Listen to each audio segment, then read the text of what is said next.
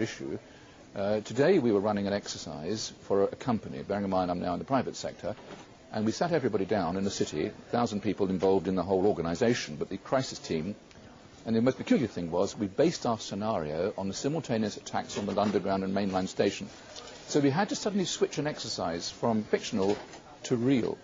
And one of the first things is, get that bureau number. When you have a list of people missing, tell them. And it took a long time.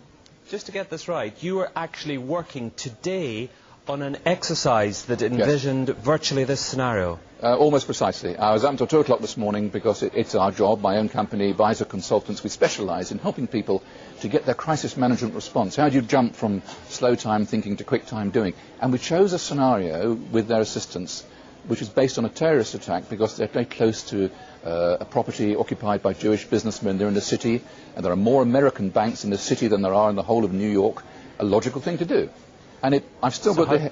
I was going to say, how extraordinary today must feel for you as it unfolds. You mentioned a few moments ago there our experience with Irish Republican terrorism. Yeah. And of course it was very different, wasn't it? Because however perverted their behaviour, the IRA believed itself to have some sort of code of honour and tended to issue warnings, although of course they often came late to do any good.